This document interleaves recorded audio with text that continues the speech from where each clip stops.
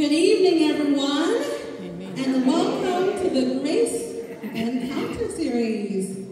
We're planning to have a wonderful weekend, praising the Lord together, higher and higher. So we're going to invite you, I'm going to welcome everyone here, everyone on the line. We'll get more welcome later, but thank you for being here with us. We're going to have a wonderful time together, praising the name of the Lord. We're going to sing our opening song, Blessed Be Your Name. We're going to bless the Lord today.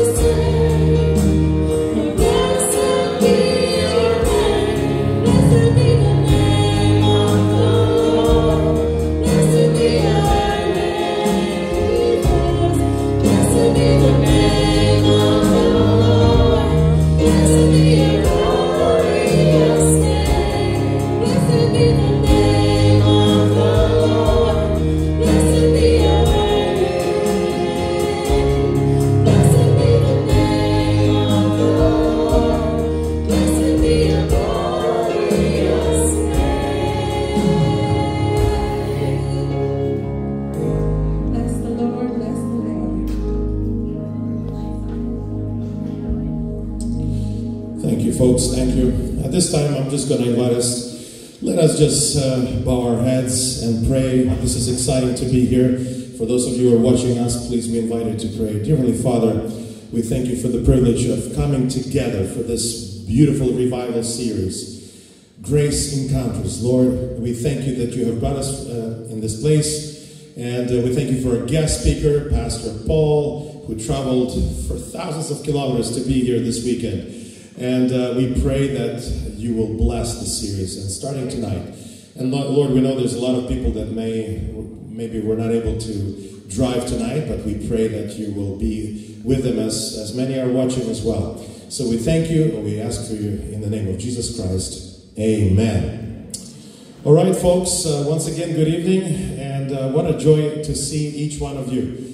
I see some even guests, I want to say, but you're not guests, you're always welcome. I see folks from Rest Haven.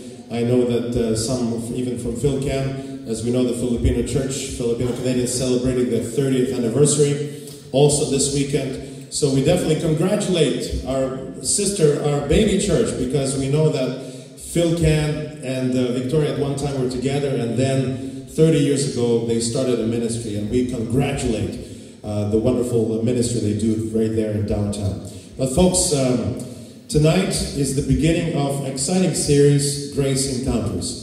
I've had a chance to listen to Pastor Paul Llewellyn for actually a number of years. I worked very close to him there in Ontario Conference. And many years have gone by, and that's been 24 years since I started in Ontario. And I'm not surprised that today he comes to us as the president of the Seventh-day Adventist Church in Canada.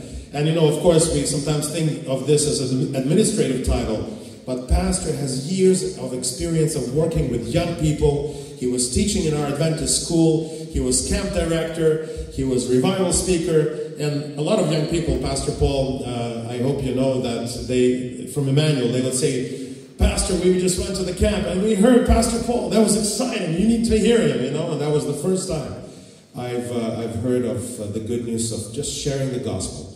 And you will hear that through the stories. Pastor has many amazing, inspiring stories, and we pray that this will also inspire you tonight. But every time we have 4 presentations. Today is the first one. And please, you have the bulletins. We want to invite you tomorrow at 10 o'clock. We have Bible studies. We have different Sabbath school classes. And by the way, if you didn't know, in Victoria we have Ukrainian Sabbath school class, Spanish Sabbath school class, Portuguese, English, potentially even Korean. All these tables represent different languages, and we're just thrilled to have more and more people coming and joining us for just Sabbath school. And then, of course, 11 o'clock is part 2, and then we have one of the, I said, the healthiest and the best potlucks in the entire world, and it's going to be here. You can see those tables will be breaking. So, folks, if you're watching, it's not enough. You have to come, taste, and see, all right? So that's going to be at 12:30, the potluck, and then the third presentation, 6 o'clock, and then Sunday morning, we're going to have beautiful breakfast served, and the final presentation. And so I think you will get to know Pastor Paul. But now, tonight, and every time he preaches, we'll have special music as well. And I would like to invite Sister Kadisha to come at this time and praise God in song. And she's going to say the song, and then I pray that, you know, the Spirit of Prophecy says that prayer is also expressed in music. Every time there is singing, that's why people love to use Psalms of David. There are also songs. When we sing, and where someone else is singing, this is when I believe we can raise our voice together with the lyrics and the person and pray together. So this is like a prayer. And I invite Kadisha to come, and then Pastor Paul will come right after that. God bless you. Thank you for coming. Hello again.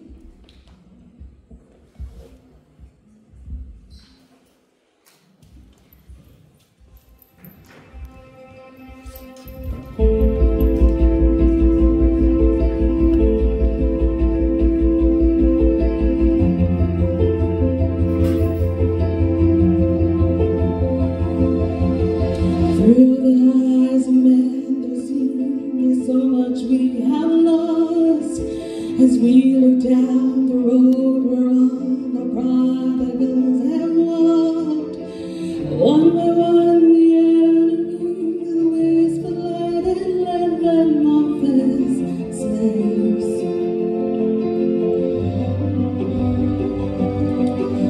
But we know that you are God, yours is the victory. We know there is more to come that we may not yet see. With the faith you've given us, we step into the valley unafraid.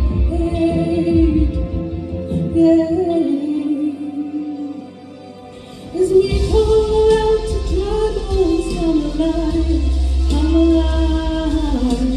We call out to dead hearts, come alive, come alive.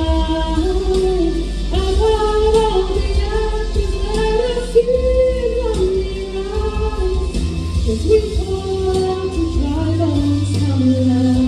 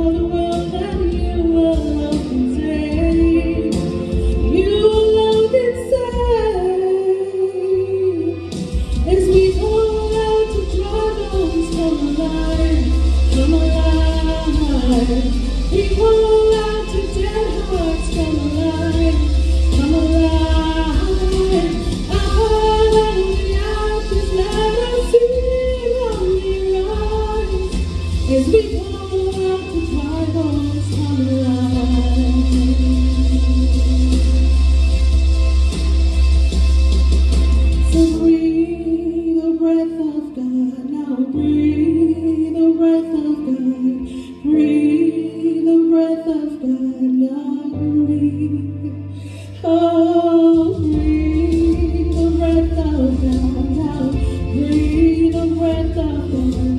Breathe the breath of God. Now breathe. As we call out to dry bones, come alive. Come alive. We call out to dead hearts, come alive. Come alive. Out of the ashes, let us see our rise. As we call out to dry bones, come alive. Yeah. We call out to dry bones, come alive.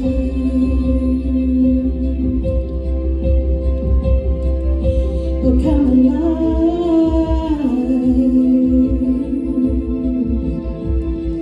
Come alive.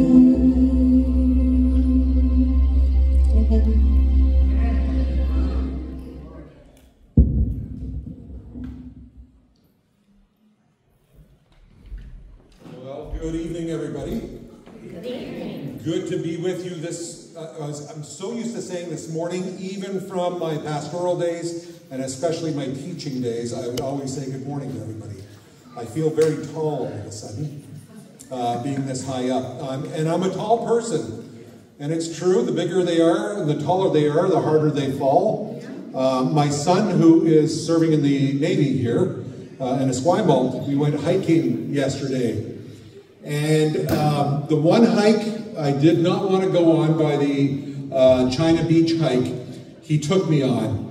And there's a lot of roots in that hike. And still today, if you see me being a little stiff, it's because my joints are still healing from that hike, going down to the water and then coming back up. I know for you youngins, that might be an easy thing to do. But for me, I used to play football when I was younger, and my high school football days were not good to my body. And today, I feel the pain in my knees. So if you see me a little bit stiff, it's because my son decided to pick the hardest hike, just as a joke for his father. But anyways, wonderful to be here with you all today. It's just great to see you all here. It's great to be here at Lakeview Christian School. Good friends with Scott over there, the principal and the teachers. A lot of the teachers that have come through here have been young people that I have known. And it's true, I started my career out, my ministry, I shouldn't say career because I started out in the teaching ministry. And I say the teaching ministry because there's two types of ministries within their church. There's pastoral and teaching. And teachers are just as much a part of ministry as pastors are. One of our vice presidents at the Seventh-day Adventist Church of Canada is named Pr Llewellyn. And Cyril was the chaplain and youth pastor of the church right next to where I taught for 8 years, Crawford Adventist Academy. And he came to me one day and he said, Paul, how in the world do you get your students to move along to get to know Jesus so fast? I said, simple, Cyril. You have them for half an hour to 45 minutes once a week. I said, I have them for an hour, 5 days a week in my classroom. And so we got to talk about Jesus. So I'm a big fan of talking about Jesus. And I think that the more we talk about Jesus, the more we get to know who Jesus is. And I'm an even bigger fan of the word called good news. We as a people, we've heard the term good news, and basically the good news in its Greek form is called gospel. I like good news. I really get excited about good news. In fact, my heart starts to leap when I hear good news. When I hear that somebody has gotten a job or got into the school that they want to go, or they're engaged to get married, my heart jumps for joy. I love good news. But sometimes we get bad news, and bad news is not fun to hear, especially when you get those phone calls when one of your loved ones has passed away. And those are the phone calls that I remember getting. I've gotten 3 of them in my life. One from my mother, one from my brother, and one from my dad. And those were hard phone calls. But with every single bad news experience we have, I want to tell you there's good news out there. And I want to tell you the good news is really good news. It's not bad news. I don't know if I have a clicker. I'll just say to advance all that stuff. It's somewhere over here. Oh, there it is. I see. Gotcha. Okay. Thank you very much. But like I said, good news is really good news. If somebody is telling you good news and they say, but, that means they're about to insert bad news into it. But when it talks about good news in the Bible, it's always good news. I want to tell you a story. I love stories. All my life I've told stories. I am a person that remembers stories. There's some people that like to memorize Bible verses. I like to memorize the thoughts that are in the Bible. I remember the thought patterns better than I do the word patterns. Maybe I'm dyslexic, maybe it's something else, but I remember stories really well. And my favorite storyteller is Jesus. Jesus loved to tell stories. And so I like to tell stories too. I also like stories because it's easier for people to understand. Well, one of my favorite authors, he passed away many years ago, but he was my wife's pastor down in Azure Hills, California, when she attended Loma Linda, not to become a dentist or doctor, but to become a hygienist. And as she was down there studying, she went to Azure Hills Church. And Morris Venden was there. And I always used to love to listen to Morris Venden because he loved to talk about good news. And as a young person, it was really exciting to hear good news. And he always used to preach in such a manner that anybody could understand. He had a daughter that was very challenged in life. And he wanted to make sure he would preach so that she would understand. And so that's why I love stories. I want to tell you, the first story I want to tell you, and I'm going to tell you a whole bunch of stories. I wasn't going to tell you the story at the beginning, but I did share it with the teachers this morning. There was a time when Jesus was walking through a village or a city, and a blind man was there. Now, before Jesus came along, there were no healings of blindness before this. Jesus was the first that really did healing of the blind, because it was really a truly an amazing miracle that you could not refute. And there was a guy there that had, he wasn't born blind, I don't think, and he was blind, and they brought him to Jesus, and Jesus did an amazing thing, which was really weird back then, but he spat into the guy's eyes. Now, for us here in North America, we would go, ooh, we would take, something and wash out our eyes because of that. I have a feeling Jesus spat in the eyes because maybe his eyes were very crusty, and if Jesus wanted him to open the eyes, he would have to remove some of the gunk from that was in his eyes. And so Jesus spat in his eyes, and the man opened his eyes. And the reason why I think he was sighted at some time in his life, because he said, Jesus, I see people walking around, but they look like trees. They look like stalks of broccoli, probably, if he was using our language today. And of course, that really bothered me that Jesus, why? Was your power not working well that day? Were you off? Did you not get enough sleep that night? Why didn't you heal the guy like that and make him totally healed?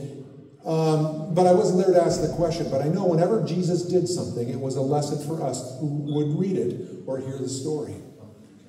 And so he looked at the man, he did the same thing, touched him, did whatever Jesus did, and he said, open your eyes again, and the guy was fully healed. I really believe with all my heart that there are many, many Christians out of many different faiths, even other religious groups, that are only seeing a partial picture. Their picture is not true clarity of who God really is. And who was in front of this man? Who he saw, the first one he would see when he opened his eyes would have been Jesus, and he saw Jesus that looked like a tree. And when Jesus touched him again, he could see Jesus clearly. I really believe that within Christianity today, many of us need that second touch of Jesus to see Jesus clearly. We're going along in our spiritual lives, and we have a partial picture of Jesus, but we don't really know who he really is. We have not experienced the good news for ourselves, or maybe we did a long time ago, but we've lost it, and we've gone a different direction in life. And what Jesus wants to do is touch us again so we can see him clearly. Because when you see Jesus clearly, when you see him clearly, you understand what God is really like. So, way back in, like I said, I'm a history buff. I do have a minor in American history. More importantly, Civil War history. I loved to study the Civil War, and I have a degree in history, minor in history. So I like historical facts.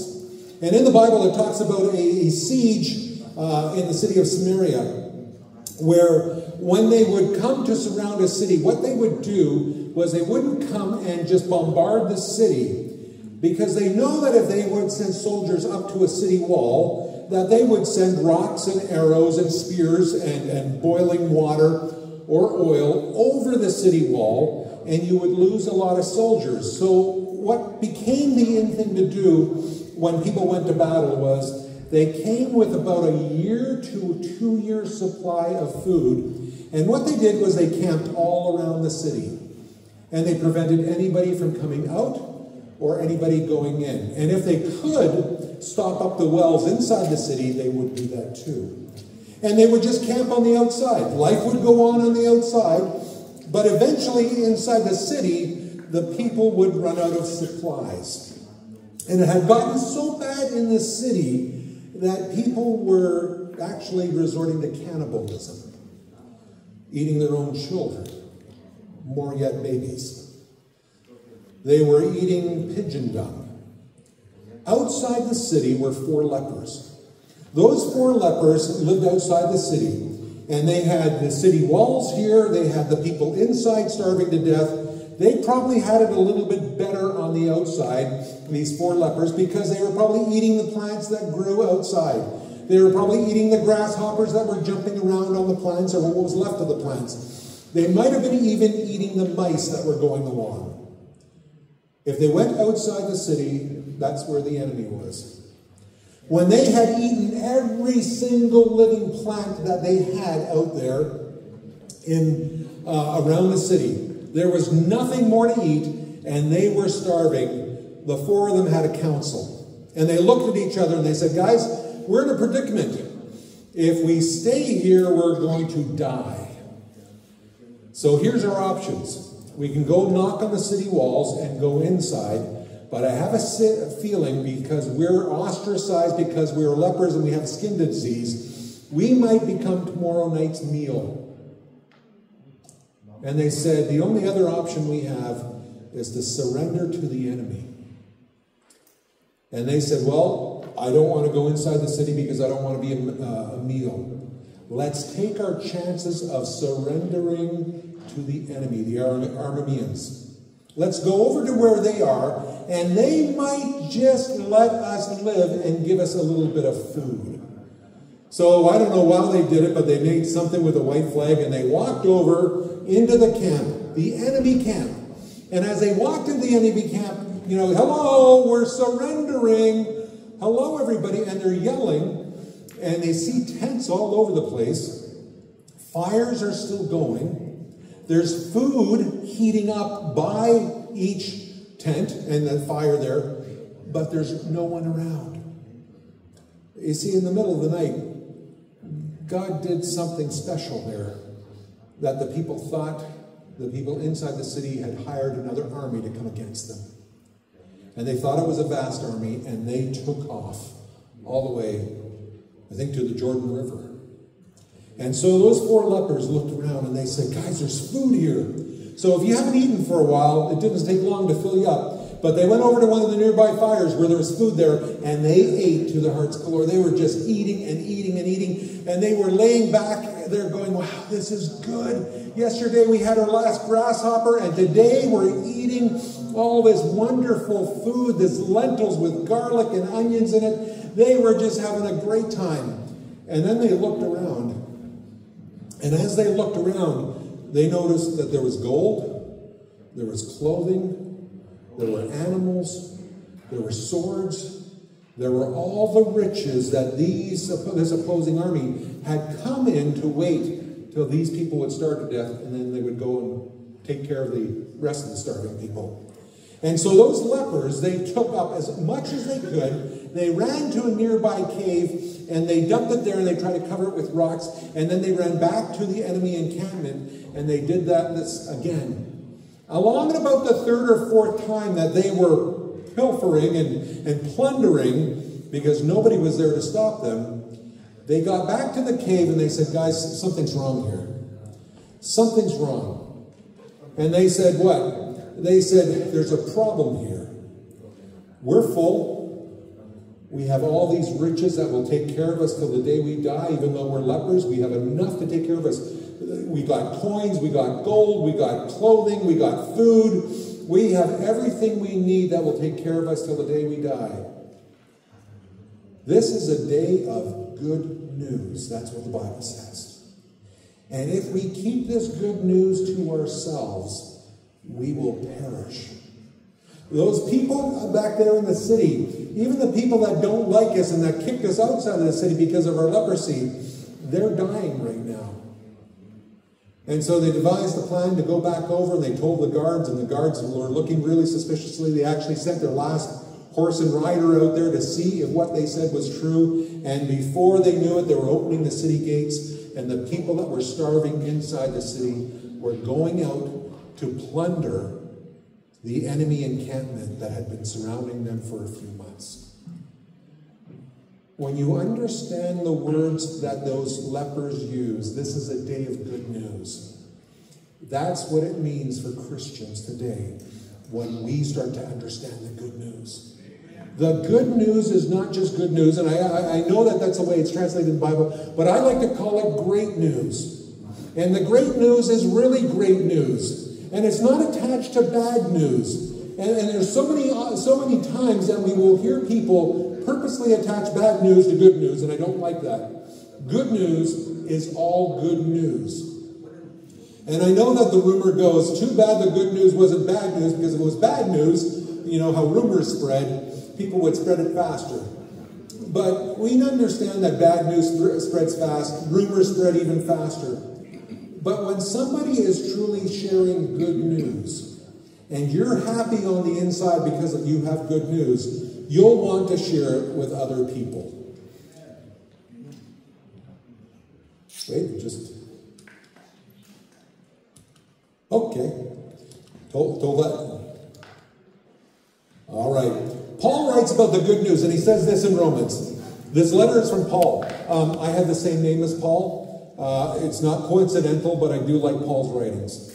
I think Paul understood the gospel message than most biblical writers. And he says, I'm a slave of Christ, chosen by God to be an apostle and sent out to preach his good news. So Paul was specially sent to the Gentile people, not to the Jewish people, but especially to the Gentiles, to preach the good news, so that the people that weren't accessing the good news would have access to the good news. He goes on to say, God promised this good news long ago through his prophets and the Holy Scriptures. So it means all the Scriptures before Paul's time were proclaiming the good news too. It's sad because I don't think the people got it very well. The good news is about his son. So who's about good news about? Jesus. In his earthly life, he was born into King David's family line. And he was shown to be the Son of God when he was raised from the dead by the power of the Holy Spirit. He is Jesus Christ our Lord. So Paul's basically saying this good news is summed up in one man. And he said, let me say this first, that I thank my God through Jesus Christ for all of you, because your faith in him is being talked about all over the world. God knows how often I pray for you. Day and night I bring you and your needs in prayer to God, whom I serve with all my heart by spreading the good news about his son. So Paul seems really hooked on this good news. He talks about it a lot. He mentions the good news a lot. And let's see what else he says. I want you to know, dear brothers and sisters, that I planned many times to visit you, but I was prevented until now. I want to work among you and to see spiritual fruit. So Paul's telling this good news so he can ultimately see in this church in Rome spiritual fruit, just as I have seen among other Gentiles. So he was saying, I've seen it work in other people. They've heard this good news, something happens inside, and all of a sudden they start bearing good fruit. See, when my father-in-law has, I think, 15 fruit trees. Brad, you grow fruit? You're successful at that, because the last time I saw you, you brought a huge basket full of fruit at one of the board meetings, apples, and they were good apples. I took a few for my flight home. My father-in-law and I don't have the same luck with that. We've pruned the trees. We've done everything we can do, but we're not getting good fruit on these trees. In fact, the squirrels are eating the fruit before we can harvest any of the fruit. And I think we had 8 apples this year from the 3 or 4 apple trees that we had. We had plums and pears. It didn't do well. But Paul is saying, if you truly understand the good news, you will bear good fruit. And so we want to know what this fruit is that Paul wants us to do. Let's look on. He says, for I'm not ashamed of the good news. So Paul's not ashamed of this. He's not trying to hide this or anything like that. He's proclaiming it wherever he goes. He says, I want to tell you about this good news about Christ. It is the power of God at work, saving everybody who believes. The Jew first, and then the Gentile. This good news tells us how God makes us right in his sight. So Paul's starting to break down what this good news. It's us becoming right in God's sight. This is accomplished from start to finish by faith. So Paul's telling another key to the good news. It's faith. As the scripture says, it is through faith that a righteous person has life. So what God wants us to do, what he wanted Paul to do, was to share this good news. And hopefully the people that were listening would hear this good news and say, I want it too. And when they say, I want it too, that's the faith experience opening up in their lives. And there's another group of people that heard the good news. It's Adam and Eve. Adam and Eve is where the sin problem started on this earth. Now, whether you believe it's a literal story or a figurative story, the results are still the same. When Adam and Eve disobeyed God, sin came into this world. One of the results of sin, actually 2 of the results, is we start to become very selfish. We start to think only in our own realm, what's best for me. Adam and Eve saw the direct results of their sin because their son took the life of their other son. And basically they saw what sin would lead to. Sin would lead to death. But the amazing thing is, the day Adam and Eve decided to disobey and eat the fruit of the knowledge of good and evil, the tree of the knowledge of good and evil, God did not leave them alone that day. There was good news, even though they had partaken of bad news. Even though the whole world would now be filled with this bad news, God came looking for them that evening.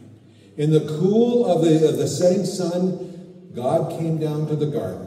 Now, he didn't see his good friends Adam and Eve around, so he had to call their names. Adam, Eve, where are you? Adam and Eve were hiding behind a tree or a rock or something like that. God had to coax them out. Because even though they had chosen another path for this world, God still was coming to rescue them. He wanted to tell them good news. He did tell them the results of sin. He did say to them what would happen because they had chosen sin. But he also gave them good news about a coming Savior. A Savior that would come and give us back the good news that sin had taken away from us. And so today, people, even Adam and Eve saw the good news. You and I have access to that good news too. We can experience that good news in our lives over and over again. And it says, didn't I read that? Yes, I did. That was about the lepers. I wanted to tell you a story. I want to end on this story.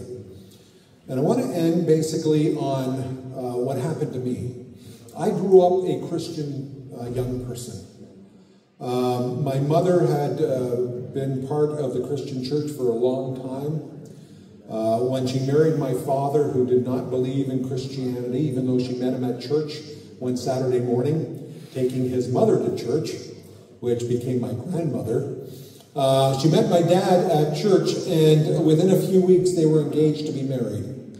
But my dad didn't want anything to do with Christianity. They got married and moved to Prince Edward Island, where I was born. My dad was originally from Prince Edward Island. And my mom would faithfully bring us to church and drag my dad to church too. Still as a little baby, I was dedicated in the Charlottetown Seventh-day Adventist Church back then. And I remember growing up, but when my dad took a transfer in the Canadian military to Germany, we all moved to Germany.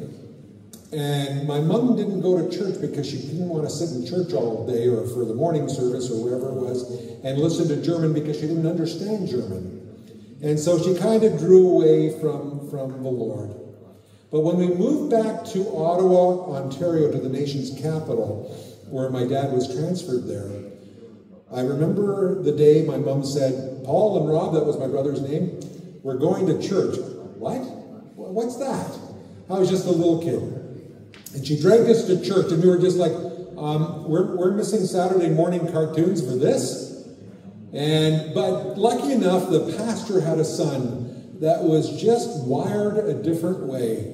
And when he would go to church, this kid was 3 or 4 years old, he would turn the hymnal upside down and sing just la la la from the top of his lungs. And my brother and I would just go to church just to watch the pastor's young son. We thought it was so entertaining. We would miss Saturday morning cartoons just for that. God was doing something to my mom. God started doing something to my whole family. At an early age, I accepted Jesus Christ as my Savior because I wanted the good news. I didn't understand all the theological stuff going on, and I still remember the last Bible study I had with Pastor Glenn Corkum. Glenn Corkum was looking at me, and he was talking to me about something really complicated in the book of Revelations. And I was just looking at him and said, what in the world are you talking about? And I just remember he just gave a sigh, and he said, Paul, do you love Jesus? I said, I love Jesus with all my heart, mind, and soul. And he said, you ready for baptism, Paul? And I remember him baptizing me. And that was a great experience in my life. I loved the Lord. But as I moved into my teenage days, and you know how it is when you're a teenager, when you're a tween or a teen, you think the whole world is looking at you. You get very self-conscious. You get very focused on yourself. And I became very focused on myself. And I still remember going to church and not being able to live at the standard of everybody that I saw. And I got really disillusioned. I was going to a Christian school, and this was about grade 9. And everybody else was a good, diehard Christian except me. I was struggling. I was just struggling in my life. I became so disillusioned. Everything was negative that I saw around me that I basically told God, I said, God, I'm giving up. I can't do it anymore. I can't live the way you want me to live. I can't be at that standard of a Christian that everybody I go to school is with, that everybody I go to church is with, and I'm going to give up. I still remember the day I told my mom, I'm not going to church today. And I tell you, the things we say to mothers that breaks their hearts. That was one of them. And then I said to my mom, I said, Mom, I'm not going to the Christian school, Toronto Junior Academy anymore, which I ended up going back and teach at for 8 years. And my mom just said, well, where are you going to go? I said, I'm going to go to C.W. Jeffries, the local public school. It was around that same time, everything started to hit me at the same time. I had a cousin, Carl, one of the brightest guys I knew. And my cousin was about 10 years older than me. And I really looked up to him an awful lot. He was smart, he was intelligent, he was funny, he was into photography, he knew how to make bombs. And I'm dead serious, he knew how to make bombs. In fact, he nearly blew one of his neighbors up. And he had a criminal record because the cops knew he knew how to make bombs. In fact, when he went to school down in the United States, he had a knock at his door by somebody, and it was a branch of the American police force. And they said, don't make any bombs here. And he said, I won't. My cousin around that time had started getting involved with a following of Aleister Crowley. It was called the OTO. And my cousin had been started to get heavily involved in drug use. And my brother and I just looked up to my cousin. And I still remember the Friday night we were over at my aunt and uncle's place, and my cousin Carl took us out for a walk and introduced me into the drug world. I was in grade 10 at that time, and I didn't do it because it was fun. I just did it because my cousin was doing it. And around the same time, my cousin Carl tried to introduce the occult world to my brother and I. My brother got into it a lot more seriously. I just listened to it. But Alistair Crowley watched over an organization that practiced witchcraft. And that's what I heard coming out from my cousin's life. And about the same time as I was going to public school, I really liked acting. And my theater arts teacher really took a shine to me. And she said, "Paul, you have a future in acting." In fact, we were getting ready for a play one day, and she said, "Paul, a friend of mine, Peter Pringle, is coming, and he's coming here just to hear you." Now, for the older generation that's here, that's probably over 60, you might remember the name Peter Pringle. And I remember Peter Pringle coming out to see me in a play that I was doing, and he came to meet me after, and he said, "Paul, Ira," which was my theater arts teacher, "we have a group of people we want you to meet." You see, they met once or twice a week, and they had they were following a guru in India at that time. And all these things started to bombard me. My cousin was trying to pull me into the occult world. My teachers were trying to pull me into an ashram or into the guru world. All these things started happening at the same time.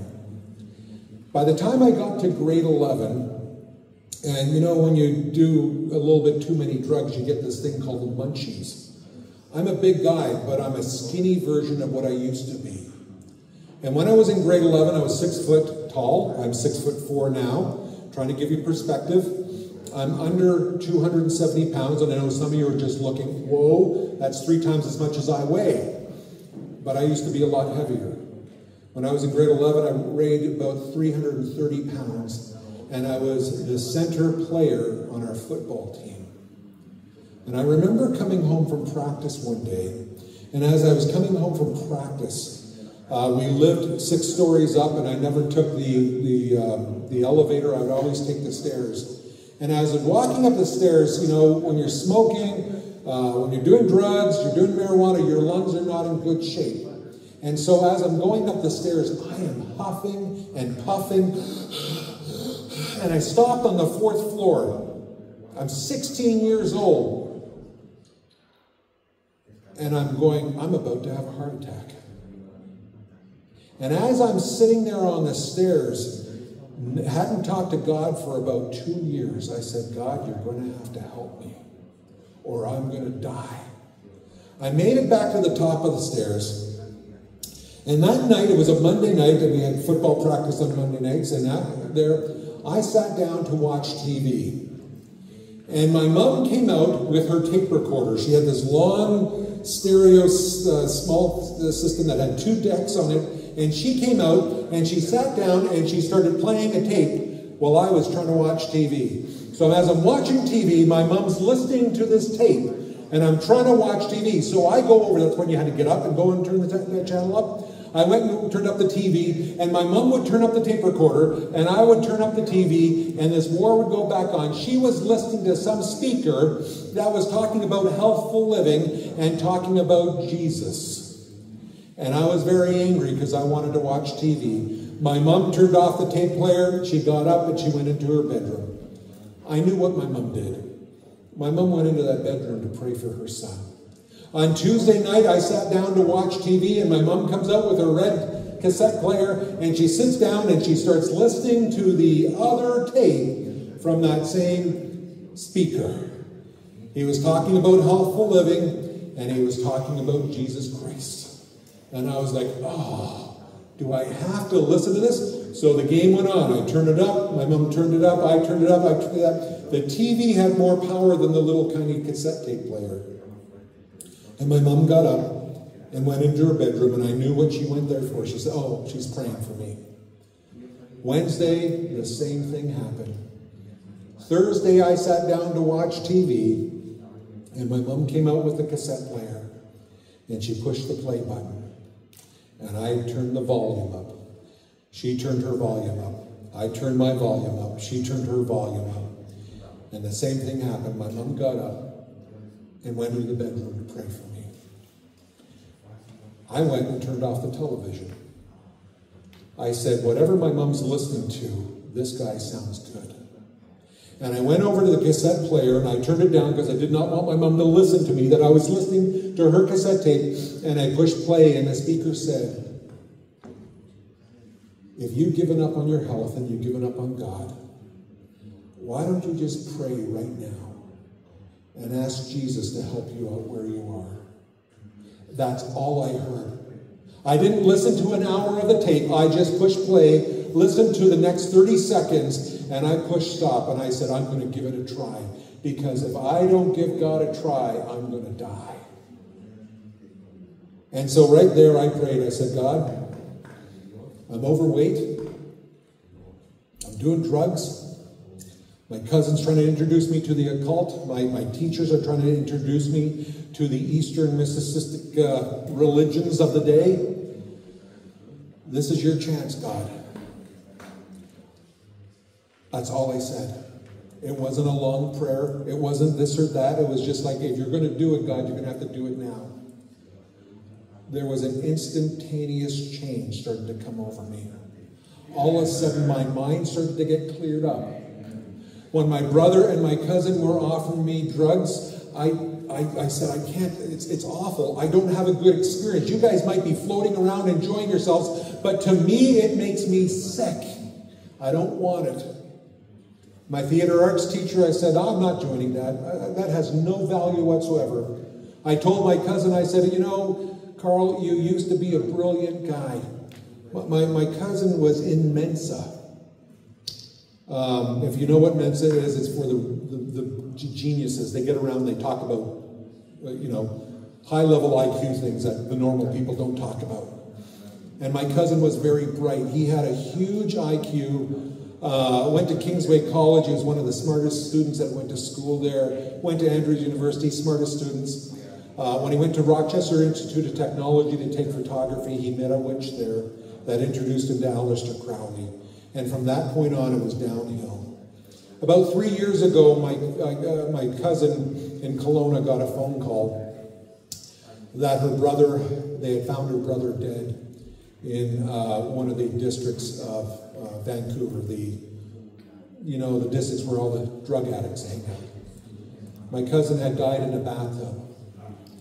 My living cousin didn't want to know how he died or anything like that, so I filled out the forms in the coroner's office because I wanted to see the autopsy report.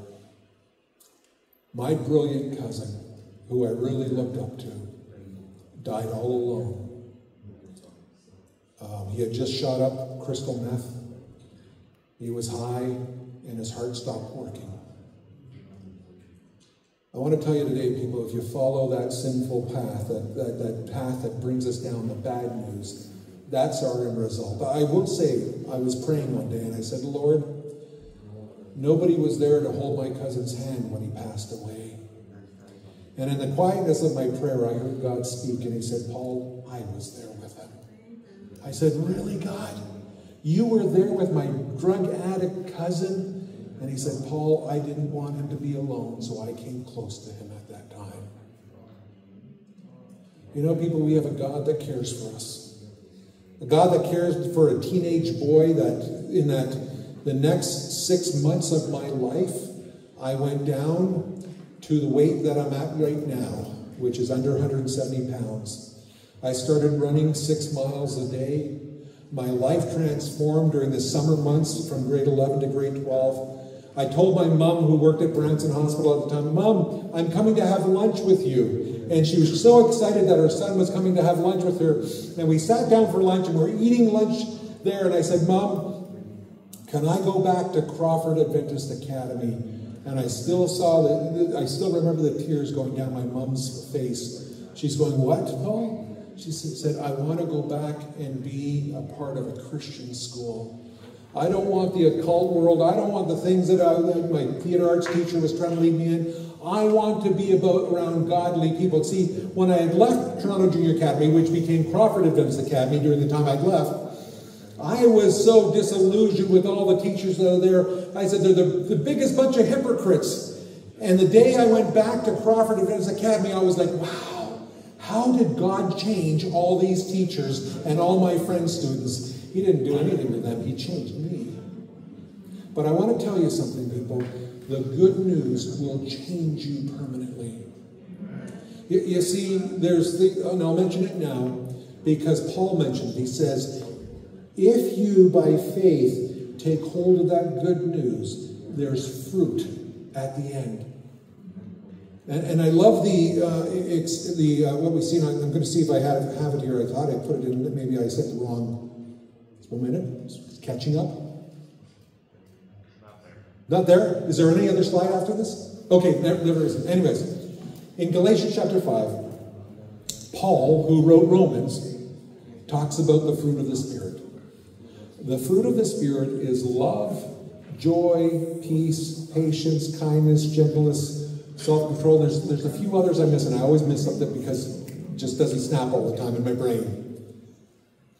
But if you accept this good news, and you let Jesus do the work in your life that he wants to do, it results in becoming a more loving, joyful, patient, peaceful, gentle person. If you find in your life that you're battling to have joy in your life or love in your life for other people, you might need that touch of Jesus again. Maybe you haven't been to Jesus ever before and you need Jesus in your life.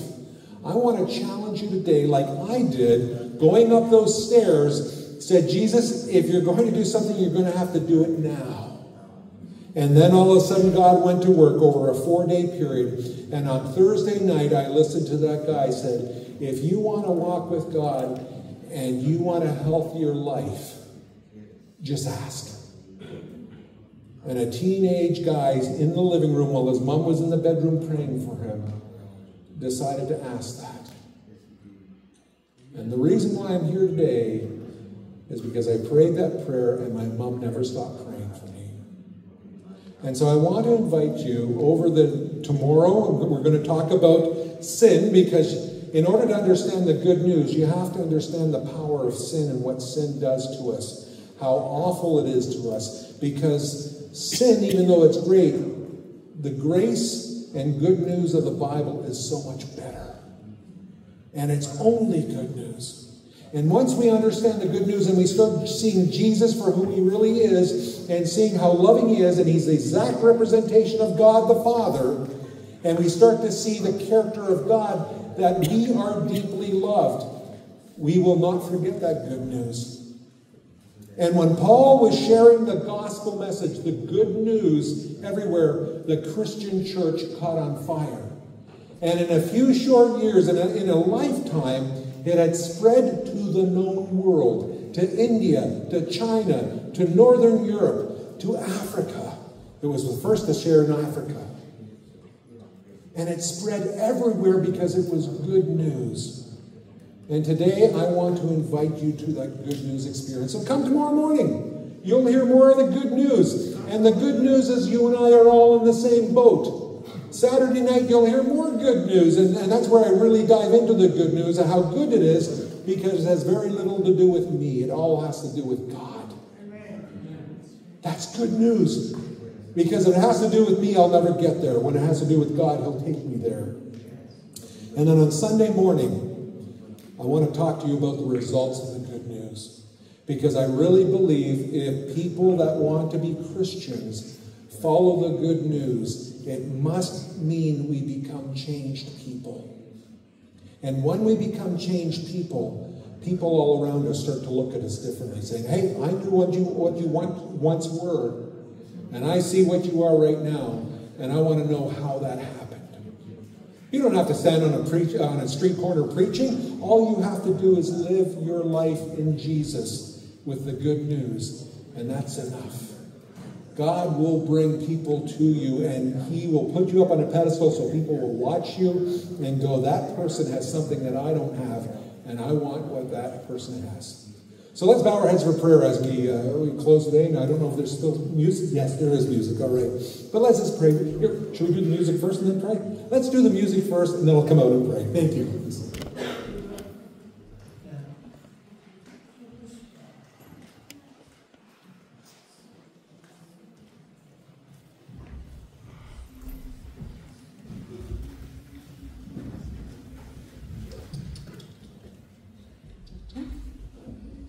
I invite you to stand with us as we sing Soon and Very Soon We Are Going to See the King.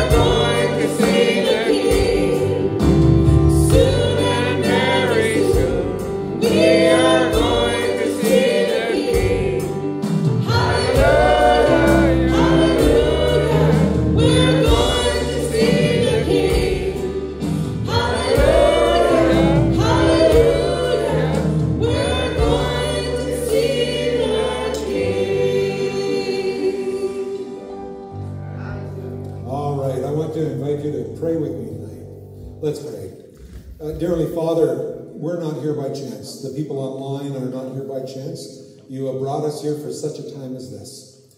And Lord, you're speaking to our hearts. You're speaking to mine. You're speaking to everybody's heart. You want us to know you more. Because the more we get to know you, the more good news we start to hear.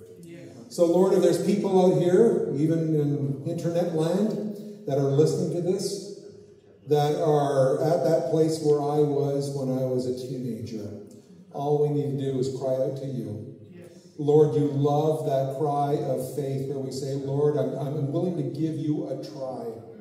Because, Lord, when we give you a try, it is great. I've seen the other side, Lord, like with my cousin, Lord, who had everything going for him, but chose a lie. Chose a lie in his life, and it ended in death. And Lord, I don't want that for anybody here. I don't want us to die alone in this world. I want to hold your hand for eternity. And Jesus, as we study this good news, this grace, Lord, that you have shared with us, and as we study it, we will know it's ours for eternity. So, Lord, thank you for the gift. Thank you for the good news. Help it to be truly good news to our lives. And, Lord, that faith door that starts to open, whether it's just a little crack or wide open, Lord, come in and change us to become loving, joyful, peaceful people. In your name I pray. Amen. Amen. Thank you. Testing. Thank you, folks. You may be seated. I just forgot to say we have several very special guests. And if you guys look around, we have Pastor Brett Thorpe. There he is. We also have Pastor Dave Lawton and Erica. So thank you guys for coming. And everyone who took time to come and visit us, folks. It's going to be, as you can see, I really enjoy the story, Paul. I never knew. This is the first time for me to hear your testimony. So God bless you, folks. See you tomorrow at 10 o'clock. God bless you. 10 o'clock.